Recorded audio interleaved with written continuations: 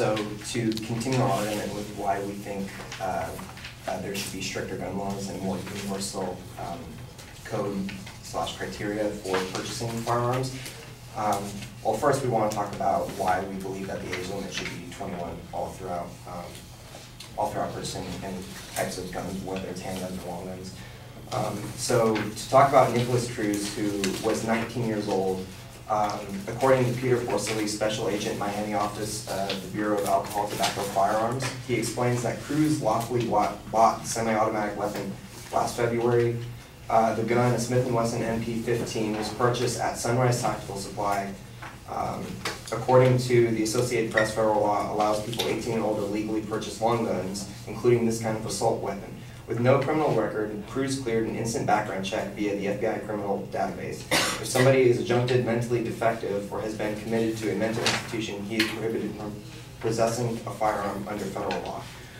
So with Nicholas Cruz, even though he had no criminal record and has not been adjuncted into a mental institution, he actually was placed under a mental health program.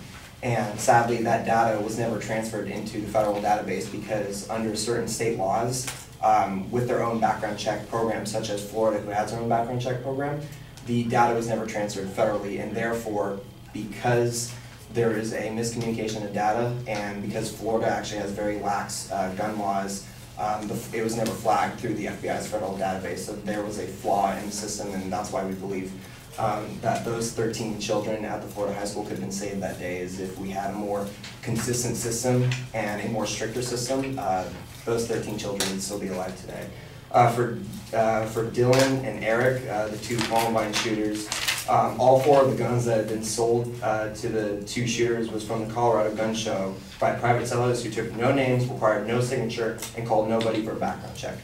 Because of that, we believe that with stricter gun laws, you were able to target private sellers as well and have them be able to have background checks before, or having the sellers and the private sellers and the private buyers go through background checks before actually purchasing the weapon. To continue with why with what we were saying, how they believe that the restrictions won't help. The cotillion to stop gun violence issues that approximately 40% of gun sales are made without any background check, giving convicted felons, the dangerously mentally ill, and other unchecked access to firearms. It's long past time to require a background check on every gun sale in America. Continuing that, universal background checks would help reduce the risk of firearm ending up in the hands of criminals, such as, or a person affected by mental illness, or terrorists as well. And that's because one of the most dangerous gaps in the federal firearms laws is the background check loophole. And although the law requires licensed firearm dealers to perform background checks, it does not require unlicensed sellers to do so as well. So again, we believe that stricter gun laws, where it targets the private industry of selling firearms, that will help prevent more firearms from being put into the wrong hands. Continuing that too, talking about some of the worst, deadliest shootings in America, all of those firearms were actually bought legally, completely through a firearms dealer.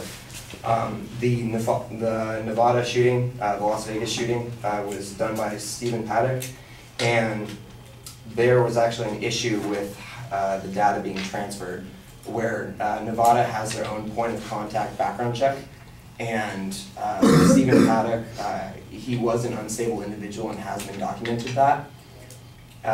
And because Nevada had their own background check system, the FBI would not duplicate that system because it would cost more money.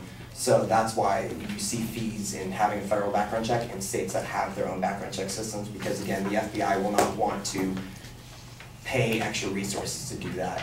If we were to eliminate state background check systems and just allow it to be completely federal, you would allow more consistency of data and more efficient ways of having background checks.